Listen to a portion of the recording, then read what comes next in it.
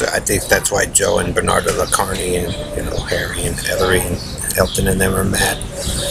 Because they're finding out, the criminal underlords didn't even really want to be criminal underlords in the first place, or overlords.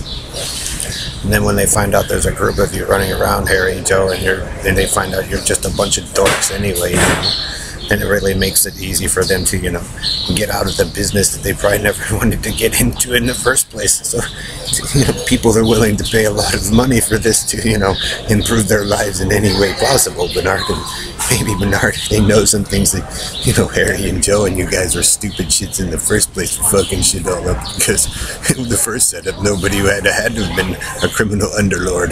That was the whole intent, Harry and Elton and Joe, but you guys had to just be cool, and now you're finding out, Bernard, that those people really didn't want to be dictators or criminal underlords, as Perlita tries to erase her dominant assertion as a dictator with Karen for country and western. So they let you, Karen, with the carnies and ghetto life. Seeing how those people out here and throughout Texas and Colorado who never wanted to be actually find a legitimate way of getting out, as you guys think it's cool getting in, and well, it doesn't really work that way too well.